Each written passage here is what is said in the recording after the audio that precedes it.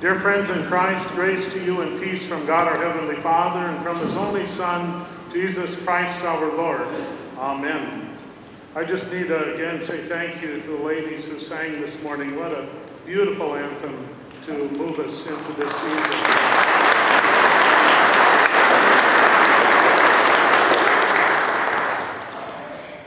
I must confess that I'm feeling a bit of pressure today regarding my sermon.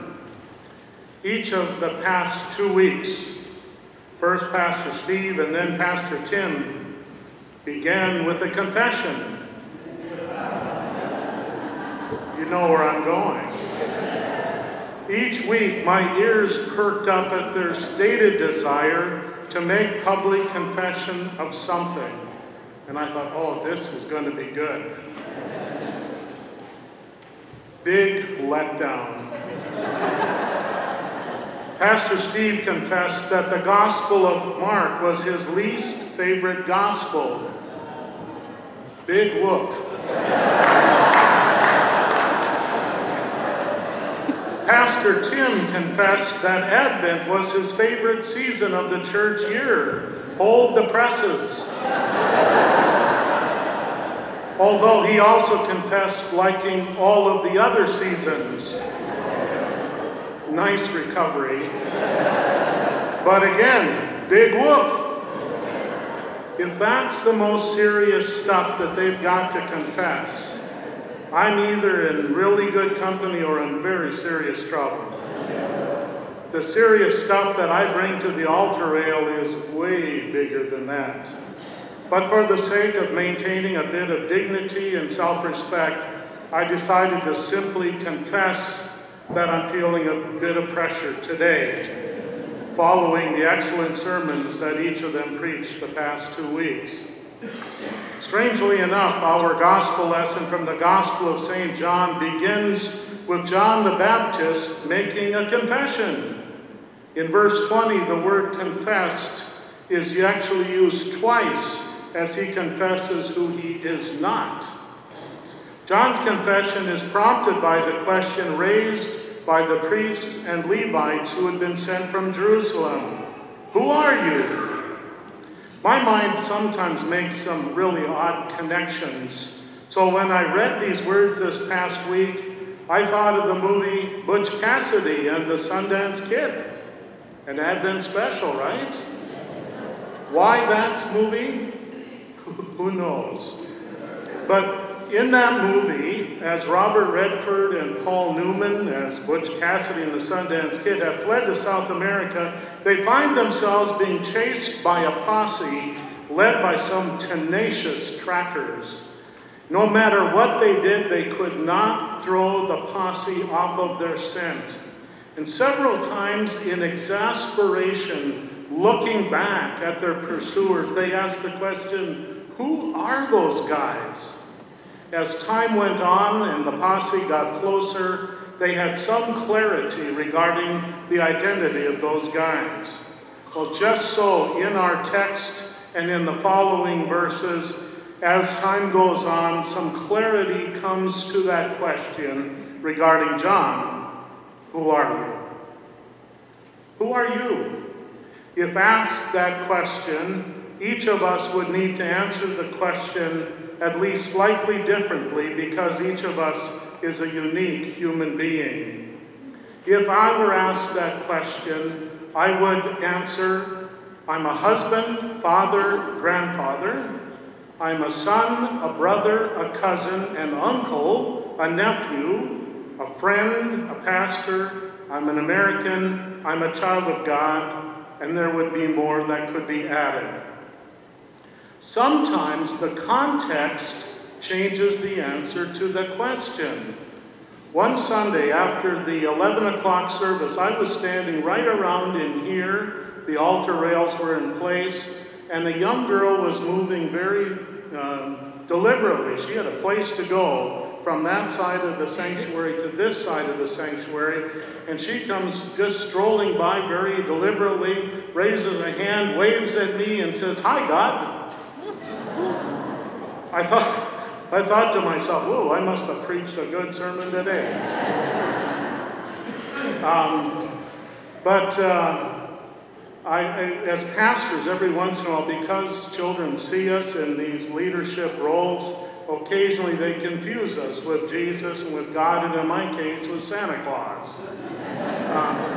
But my identity as God was quickly burst a few moments later when in the back here there are two bathrooms, a women's and a men's, for as the choirs they get ready, worship leaders, pastors. A young boy came shuffling out of the men's bathroom with his pants around his ankles, asking, "Will you wipe my butt?"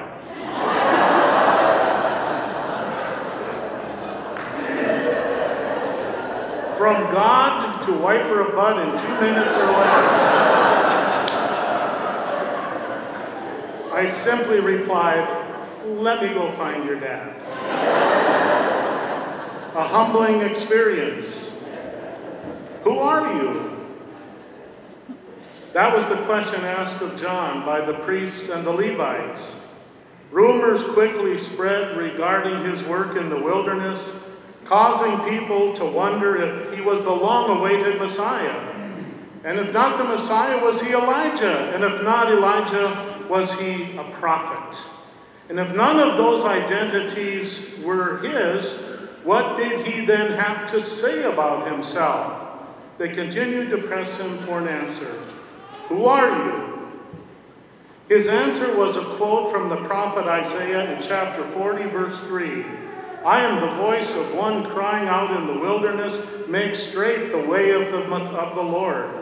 And then the Gospel of John, verse 7 says, "He came as a witness to testify to the light, so that all might believe through him. He himself was not the light, but he came to testify to the light." Today, as we have lit the third candle of the Advent wreath, the shepherd's candle, we are reminded that they, the shepherds, were among the first human beings to see the newborn Christ child. And when they left that humble stable setting, after kneeling down and worshiping this tiny newborn king, as they left, they did so testifying to the light, glorifying God for all that they had heard and seen. Like the shepherds, like John the Baptist, our challenge in this Advent season is to testify to the light. When asked, "Who are you?" I can say for myself, at least, I am one who is sent to testify to the light. That'd be interesting to try that out at the mall. We'll see how that works. How do we do that? How do we testify to the light? I think that our scripture readings for today are really full of examples. From Paul's first letter to the Thessalonians, "Rejoice always." There are some folks who always seem to have a dark cloud hanging over them. When they enter a room, the temperature goes down. When you ask them how they're doing, there is never once a positive word to be offered. There are others than the ones who bring joy into your presence with the biblical philosophy of Philippians 4, verse 13. "I can do all things through Christ who strengthens me." No matter what the challenge, no matter what the adversity, rejoicing always. Pray without ceasing. When we're feeling powerless in life, claim the strength and the presence of the one who has the power.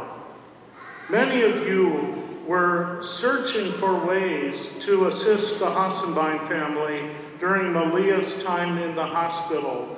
And because she was down in Los Angeles at Children's Hospital, relatives were taking care of Tyler. We were looking for stuff to do.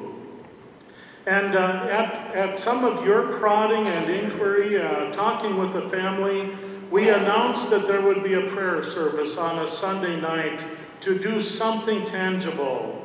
Many of you showed up for that service with little notification that we were gathering. Photos and videos were sent to the Hassenbein family afterwards at Children's Hospital, and you have no idea how important and valued your presence here that night was. Your presence here that night was testifying to the light. By turning to the light, you were testifying to it. Pray without ceasing. Give thanks in all circumstances. This one is difficult to do when the world seems to be crumbling around you, but all of us know people who seem to be able to do this. And by thanking God in difficult circumstances, they testify to the light. And then the prophet Isaiah in our Old Testament lesson offers additional suggestions as to how we might testify to the light. Bring good news to the oppressed. One expression of this in our midst is the men and women of Ascension involved in jail ministry. You can participate even vicariously in this by supporting jail ministry as our December benevolence. There's some information on the back of the newsletter. But there are other kinds of oppression besides being incarcerated. Sometimes there's oppression even in our own homes. And as we become sensitive to each other, we can become the bringer of good news. Bind up the brokenhearted. Hearts break figuratively for many reasons. Separation, divorce, broken and stressed relationships of every description, job loss, poor health, and the list goes on. Be Christ's presence to each other. This evening, for example, Pastor Steve is kind of representing our staff. There's a gathering here tonight for a service called Compassionate Friends Memorial Service. These are families who have lost a child, and they come together in this season to support and love each other through that. We have the following Sunday a Blue Christmas service. Not everyone sings joy to the world in this season because of life circumstances, and we provide an opportunity to come together and to support each other. Bind up the brokenhearted. Comfort those who mourn. We had 22 candles on this altar on All Saints Sunday, and already there's a list growing for next All Saints Sunday. And in addition to comforting those who've lost human relationships, even there are other relationships that break hearts. We had a special gathering in this sanctuary to give God thanks and to say goodbye to our dear helping dog friend Frida that many of you have come to know. Take time to listen, to embrace, to give comfort to those who mourn losses of every description. This is certainly not an exhaustive list of ways in which you can testify to the light, but it is a list, maybe a starting point, and there are lots of other ways.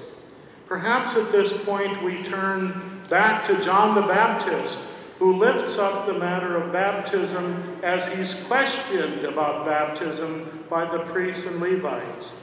In our baptism, we were given a baptismal candle and challenged to let our light so shine before others that they might see our good works and give glory to our Father in heaven. If we were but able to live out the promises made in our baptism by our parents, by godparents, by our congregation, we would, like John, be testifying to the light. Who are you? If I'm asked that, I would say, not God, but I can point you in the right direction. All of you know how to point someone in the right direction. I would go on to say, I am a baptized, loved, forgiven child of God. Like the shepherds, like John, I am a witness to the light. That's who I am. Who are you? Amen.